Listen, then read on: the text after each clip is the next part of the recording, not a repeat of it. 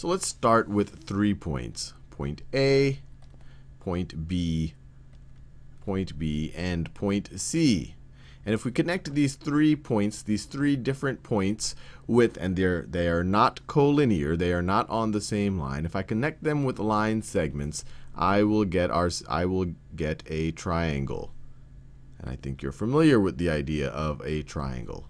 And what I want to do in this video is prove that the angles inside a triangle sum up to 180 degrees. So if the measure of this angle is A, measure of this angle is B, measure of this angle is C, and I use lowercase a, b, and c. Actually, let me not use those since I've already used a, b, and c. If this was x, y, and z, I'm going to prove that x plus y plus z is going to be equal to 180 degrees. Now, let me get those out of the way so that we clear up some space for the actual proof. So what I'm going to do is I'm going to start off by constructing a line that is parallel to line segment BC, but it goes through point A. So that line might look something like this. That line might look something like that. And I could call that line L.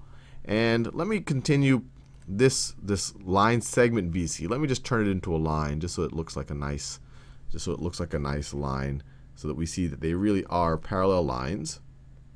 And now let me show you that they are parallel.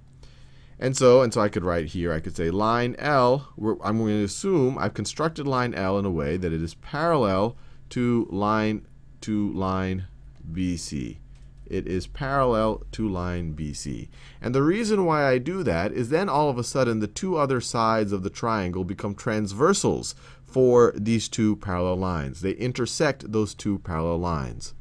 And in case you're wondering, hey, Sal, how did you just assume that you can construct a parallel line here? You can always, given one line, and you find a point that's off of that line, there's always a unique parallel line that goes through that point that's not on the original line. And I think you could see that just by kind of reasoning it out, or kind of just visually looking at things.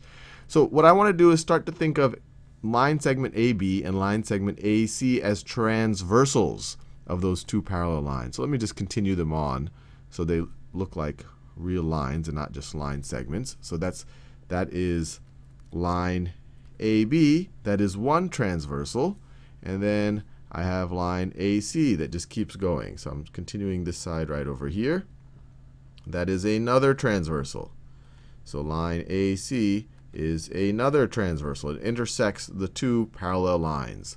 So now let's think about some of the angles inside the triangle. So let's say that the measure of this angle right over here, let's say the measure of that angle is x. Well, we know from what we've learned about parallel lines that this is one angle between the transversal and one of the parallel lines, and there's a corresponding angle between that same transversal and the other parallel line. And it is sitting right over here. We know that the corresponding angles are equal. If this has measure x, then that is measure x. If this is 30 degrees, then that is 30 degrees. If this is 70 degrees, then that up there is also 70 degrees. Well, we also know that if that is x, then the vertical angle is also going to be x. So this is also going to be x. Fair enough. Now let's think about another angle in the triangle. Let's say that the measure of this angle right over here is going to be y. So if this angle right over here is going to be y, what is this entire angle? What is this entire angle going to be? Well, it's going to be x plus y. This entire angle is x plus y. Well, if this entire angle that this arc in green I've shown you, if that's x plus y, so let me write it over here, that is x plus y. And I'm talking about this whole thing. This whole thing is going to be x plus y, because x and y are adjacent right there. They share this side. Then does this whole x plus y have any corresponding angles if we look at this transversal, if we look at transversal AC? Well, sure, it has a corresponding angle right over here. If this angle is x plus y, and maybe I'll draw that as a little bit neater. If this angle right over here is x plus y, then this angle right over there is x plus y. Now, if this angle is x plus y, what is, let me do this in a new color, what is this angle right over here? Well, this angle that's at this intersection, this angle x plus y, this green arc right over here, is supplementary to this magenta angle right over here. So we have x plus y. Let me do it in that same green color so you can follow along. So we'd have x plus y plus question mark is going to be equal to 180 degrees. Their outer sides form a straight angle. They are supplementary. They're adjacent angles whose outer sides form a straight angle. They're going to add up to 180 degrees. And so the question mark angle, if we subtract x plus y from both sides, question mark is going to be equal to 180 minus x minus y. So this is going to be equal to 180 minus x minus y.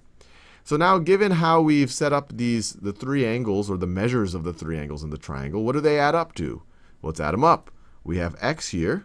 That's one of the angles, or I guess we could say the interior angles in our triangle. We have x there.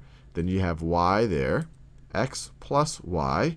And then you have this character right over here. This character we figured out is going to be 180 minus x minus y. So what are they going to add up to? Well, this x is going to cancel with this x, and then you have this y is going to cancel with this y, and you're going to see that they add up exactly to 180 degrees. So we just proved ourselves, just using what we know about parallel lines, that the angles, the interior angles of a triangle, of any triangle, add up to 180 degrees.